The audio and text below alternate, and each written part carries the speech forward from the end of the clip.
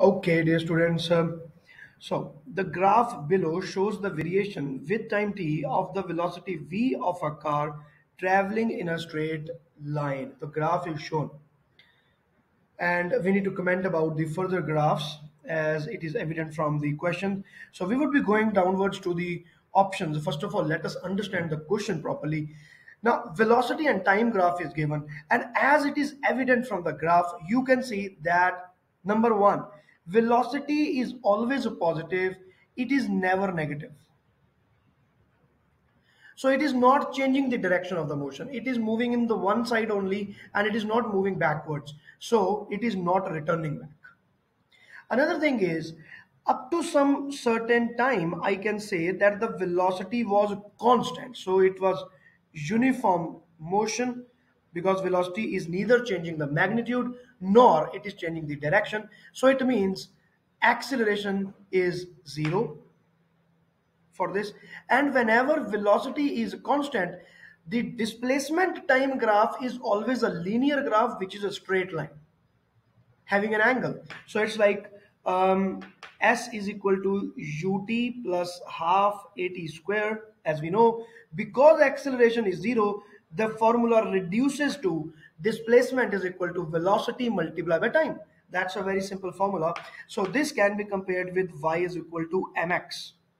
So it should be a straight line which is passing through the origin for the students, those who are good with maths. Now, so from this point, from A to B, let us say, the displacement graph will be the straight line.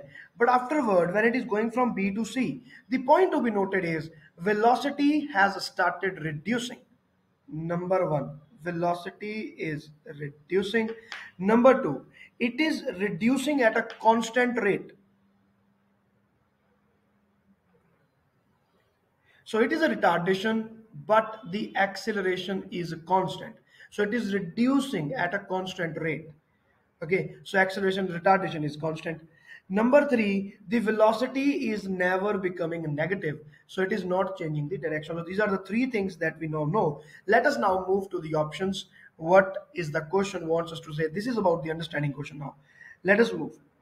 Which graph shows the variation with t for the displacement? So as I have told you, from the journey like from A to B, as I have told you, the velocity was constant. So it will be a straight line which is passing through the origin.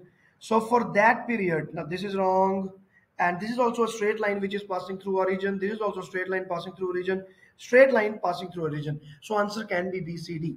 Now further, afterwards, from when we were talking about B to C, when the velocity was reducing at a uniform rate, it means acceleration was constant. So in such a time, the displacement is generally a parabola.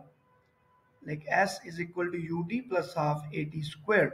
So we can say it is ut minus half at squared because it is retardation. So it is displacement directly proportional to minus t square. It is like this. So evidently, it is a parabola and it is a negative parabola. So it will be different. So let us see. This is a parabola, this is a parabola, but this is a straight line. So D is not the right answer. The answer will be from B and C.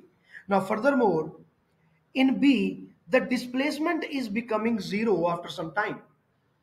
But because the velocity is never becoming negative, the body is not returning back, the displacement can never become zero. So B is also wrong. C will be the correct option. I have given a very detailed solution. I know it would be a time consuming a little bit, but it would be highly conceptual, isn't it? So let us first of all verify the answer from the mark scheme. And yes, the answer is C. So with this, all the best.